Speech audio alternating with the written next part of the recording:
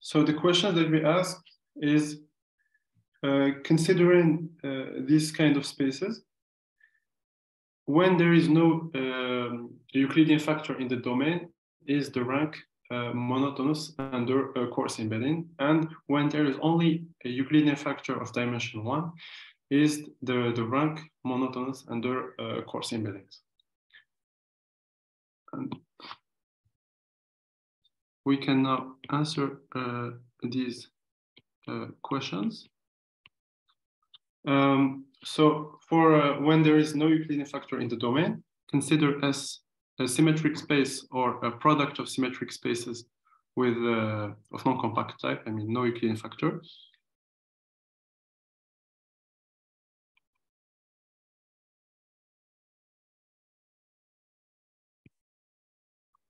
Compact type. No factor. And we can S can be a product of symmetric spaces. It's not necessarily reducible. And B, a Euclidean building.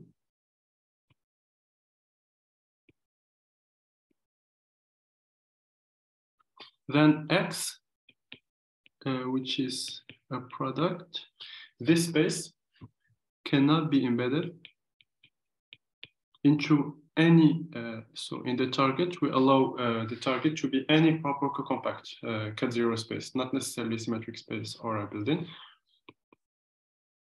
Proper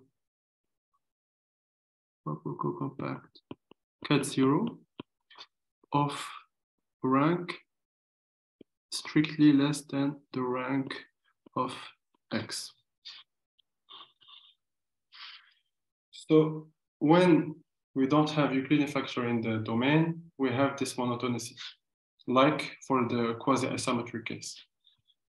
So to answer our examples, so SL4R over SO4R, so this symmetric space of rank 3 cannot be embedded into any symmetric space of rank 2, even though the dimension here can be arbitrarily big for any n b greater than or 2. Another example is product of 3 trees, regular trees.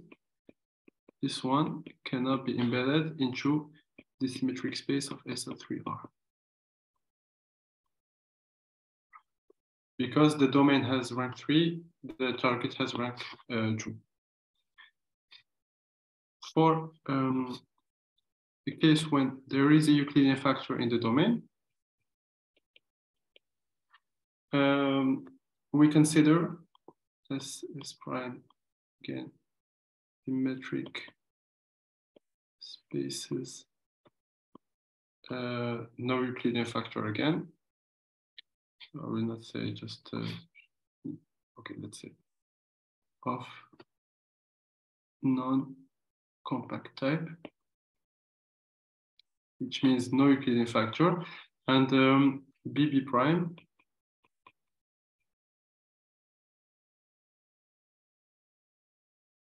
Euclidean buildings. So in this case, the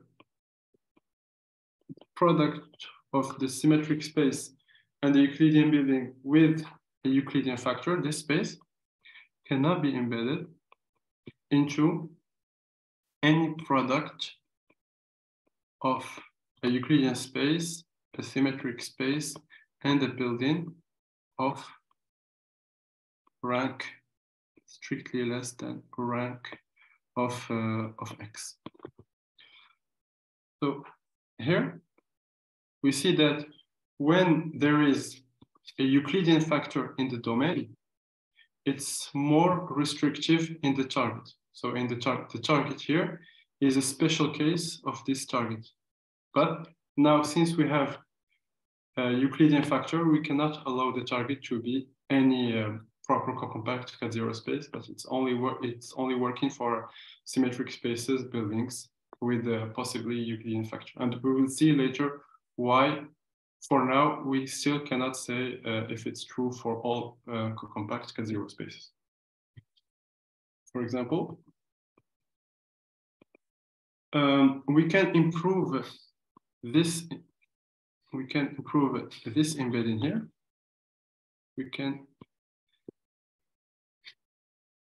say that even by replacing the tree by R, this embedding is still not possible.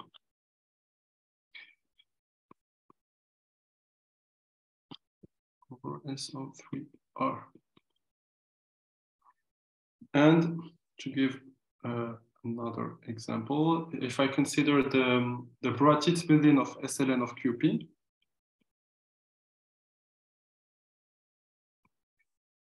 so which is a building of rank n-1, and I want to compare it with the building with the symmetric space of SLN for SO and R. So both these spaces have rank n-1, but just adding a Euclidean factor here prevents from having this embedded. So even though the dimension in the domain is just n-1 plus 1, which is n, and here the dimension is like n squared. So the dimension of the target is very big, but since the rank here is just greater than the rank in the target, so it's not possible. Okay, so now let's see the main tools that the main tools of the proof. So these are the homological Euclidean functions.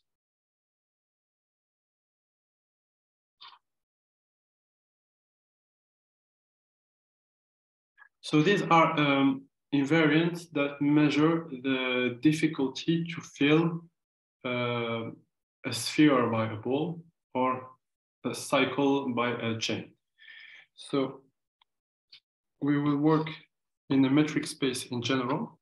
Consider X to be a metric space. And we will start step by step, and we will define the chains. Take an integer n, and we define a k chain in X. So these are Lipschitz chains, but I will just call them k chains, which are just linear combination, finite linear combination of Lipschitz maps from the simplices. So here, AI is an integer, and sigma I is just a Lipschitz map from the K simplex to X. This is the simplex. Okay.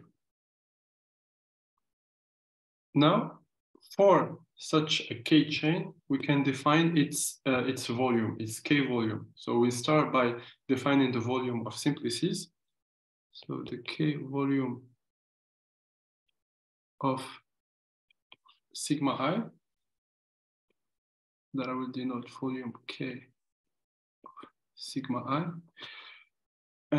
So for general metric spaces, we can just consider it as a black box. We have a simplex, we can associate to it a volume. But for when X is a Riemannian manifold,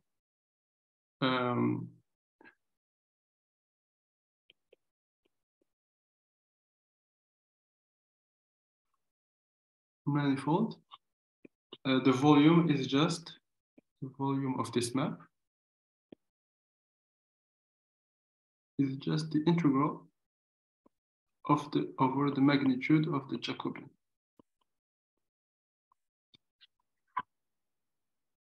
So you have a Lipschitz map from this, let's say R2. So this 2 simplex, 2 like that. We just compute the integral of the Jacobian. It gives you this. So this is the volume K sigma I. And we need so in general in the homology theory, we just consider continuous maps. So the chains are just continuous functions. But here we consider Lipschitz functions, especially to do this integration. Because the sigma I is Lipschitz, so it's differentiable almost everywhere. And so we can integrate. This integral has a sense. And now to define the volume of the K chain, we define as just the sum of the volumes of the simplices.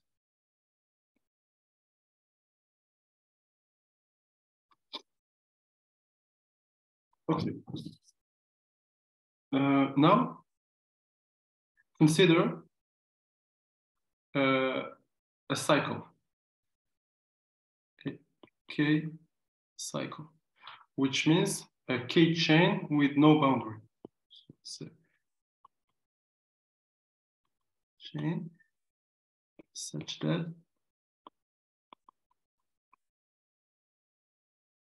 so, for example, a sphere or just a closed curve, and as a K chain, it has a K volume that we just saw before. But we can also define its K+1 fill-in volume.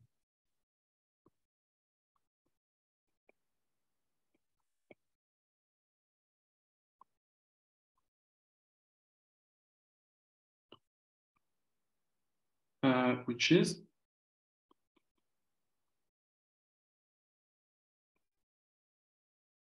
the fill-in volume K+1 of a cycle is just the infimum among all the possible among all the volumes of the possible fillings.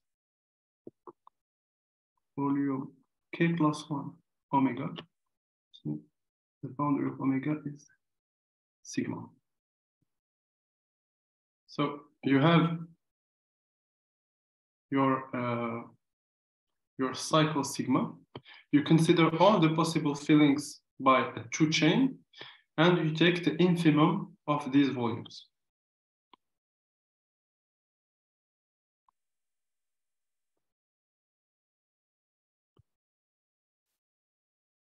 Okay.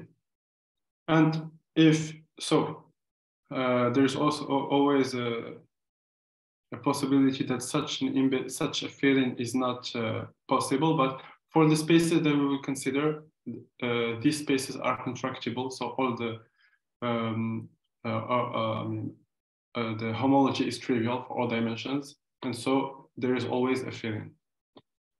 So this filling function, this filling volume is always finite. And now that we define the filling volume of a cycle, we can define the filling function of the whole space. Now we can define the K+1 filling function of X. So take L greater than 0, and we define FV K+1 L, which is the worst case scenario of all the possible fillings of cycles of some volume of some bounded volume. Filling volume K+1 sigma, such that sigma is a K cycle, and a volume of sigma is bounded by K volume of sigma is bounded by L. So what does this mean? is you fix an L and you look at all cycles that have volume less than L. So for example, if K equals 1, you take all the 1 cycles, so of volume less than L, and the fill-in, this fill-in function gives you the supremum of the possible fill-in of such cycle. So in this case, for example, in the Euclidean space, it's attained by spheres. So this is the best case. I mean, the worst case in the sense that it has the worst fill-in, the bigger fill-in, the biggest fill-in. Okay. So now these fill-in functions, these are quasi-isometric invariants of the space. So if X is quasi-isometric to Y, they have the same fill-in functions up to some equivalence relation, but it detects the degree if it's a polynomial. So I will give some examples.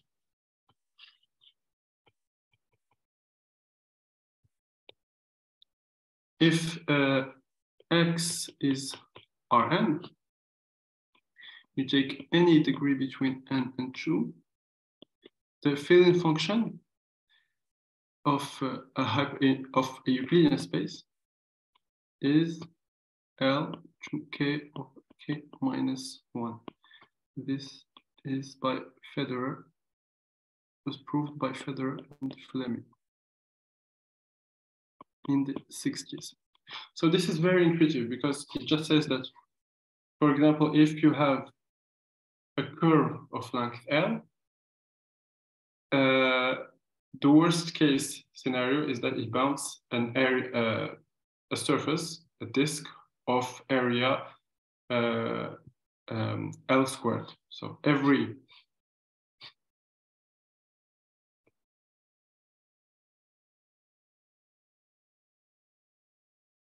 closed curve of length L can be filled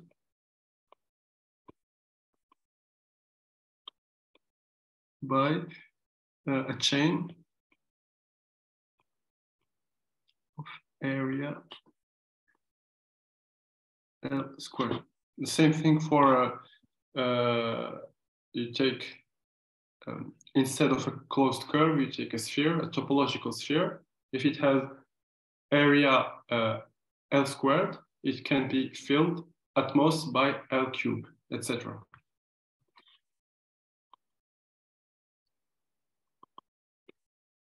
Now, if X is a hyperbolic space, and you take K,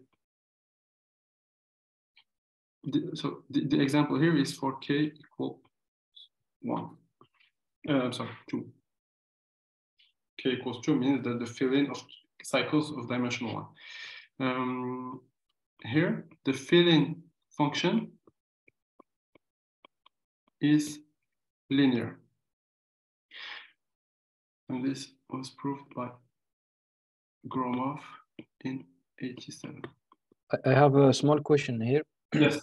You said that, for example, in R3, if you take closed curve, like of length 1, let's say. Yes.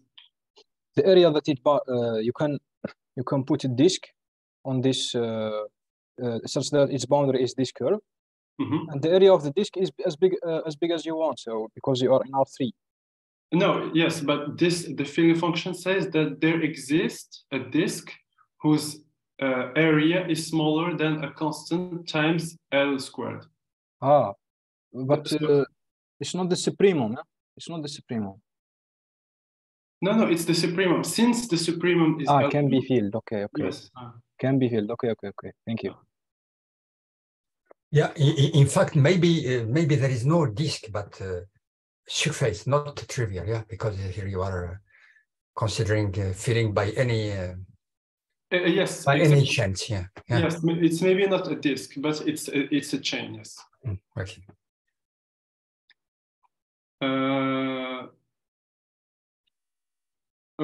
For example, so in general, it's not so. For example, if I take this, this, so either the filling can be this one, or it can be like this one. But let's not go into. So just consider it's a curve. It can be filled by a chain which is not topologically not necessarily a disk. Yes. Now for the hyperbolic spaces, if I take a curve of length L, it can always be filled by a chain of area less than a constant, that depends on the space, times L. So the filling in a hyperbolic space is much more efficient than the filling in a Euclidean space, and that for all dimensions. A topological sphere in hyperbolic space can always be filled by a chain of volume less than a constant times the area of this sphere, etc. So this we recover the linear isoparametric inequality in the hyperbolic space. And more generally,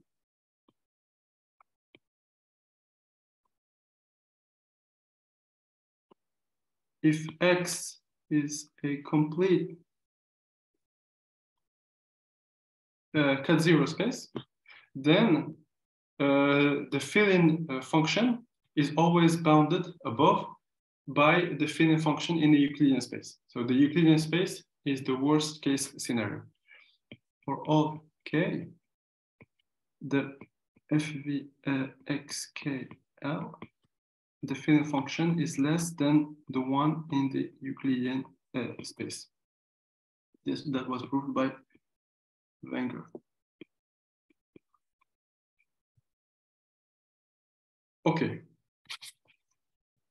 So to go back to our question, so we are interested in embeddings between spaces with respect to the rank. And why are we interested in these filling functions? It's because they can detect the rank of our space. So this, thanks to these following two results. If I have X proper co-compact cut-zero space, if I go above the rank and K greater than the rank of X, then the filling function of the kth filling function of our space is much smaller than the one in the Euclidean space. Which means that when I go above the rank, I can fill in a much more efficient way than compared to a filling in a Euclidean space. This is a result by Wenger. And for symmetric spaces and buildings, I have even stronger result. If X is a product of RD times symmetric space times a building, and if I go above the rank, then the fill-in becomes even linear, like if I was living in a hyperbolic space. So let's give an example. Suppose that X is a symmetric space of rank 2. For example, either H2 times H2 or SL3R over SO3R.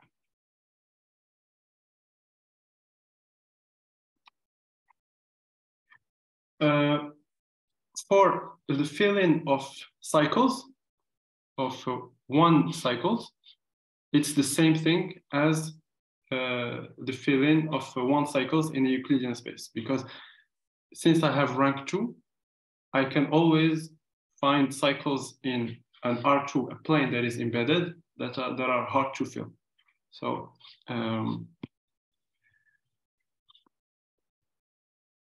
I can always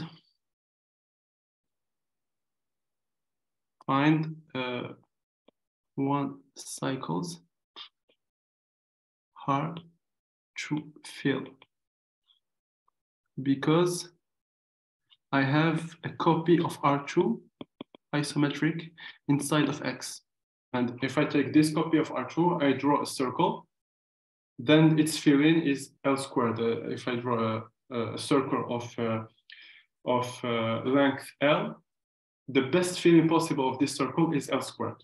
Because when I go, even if I go beyond the space, it's just going to be worse. So the best fill-in of this circle is inside this R2, which is L squared. But when I instead of taking one cycle, if I take 2 cycles, the fill-in is much more efficient. But there is a constant C prime such that for every 2 cycle sigma, such that volume 2 of sigma is L, there exists a 3 chain such omega, such that delta omega is sigma, and volume 3 of 1 is less than a constant, this constant times L. So when I go beyond for this 2 cycles, the fill-in is like the fill-in in a hyperbolic space. Okay. Now, these are the 2 main results that we use in the proof. And now we can restate our result in this vocabulary of fill-in functions. So theorem 1 can be restated in the following way. X, which is S times B of rank K, cannot be embedded coarsely in any space Y such that the K fill-in is sub-Euclidean.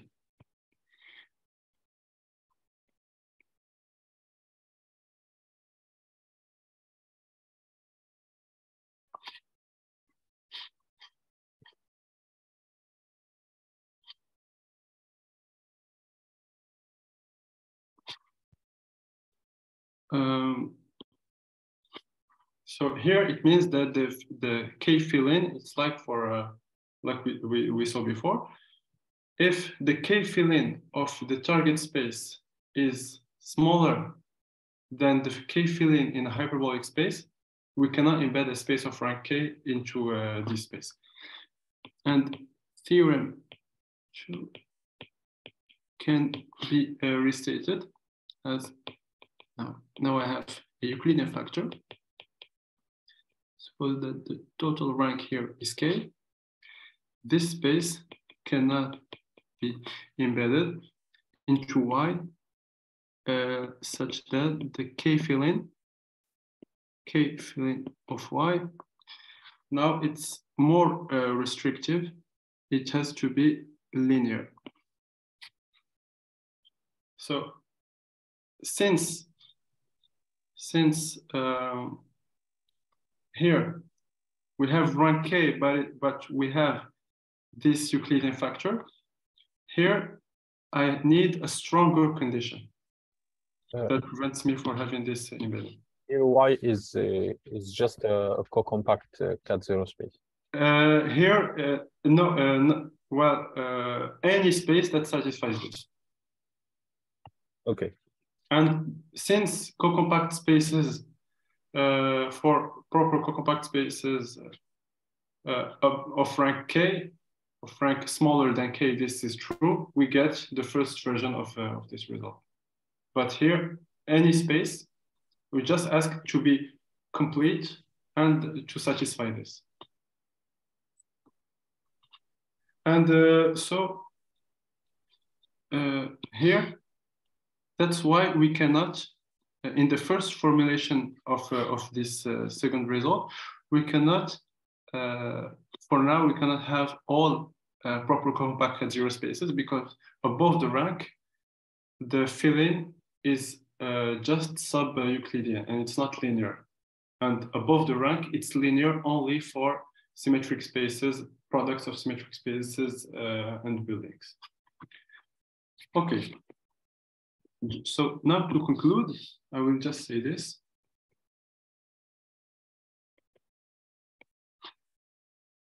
Rank K, a space of rank K, so either no Euclidean factor or Euclidean factor of dimension 1 cannot be coarsely embedded into a space with small K filling. And the idea of the proof is that when, so I will just explain by hands, when in the domain, when you have a rank K and no Euclidean factor, it means that your space, the domain, behaves almost like if it's a product of K spaces of exponential growth. And such spaces, a product of spaces of exponential growth, if you send it by a coarse embedded, you cannot distort it a lot.